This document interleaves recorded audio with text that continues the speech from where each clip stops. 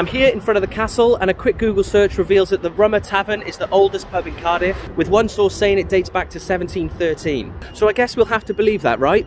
Wrong. Dating back to the 14th century, the Church Inn in Llanishen is actually the oldest in Cardiff. Most of the oldest pubs in Cardiff lists only include the traditional areas of Cardiff. I don't really know. So basically, don't believe everything you read on the internet. In fact, don't even believe this. Actually, do believe what I just said. Sorry, it was factually correct. I went too far.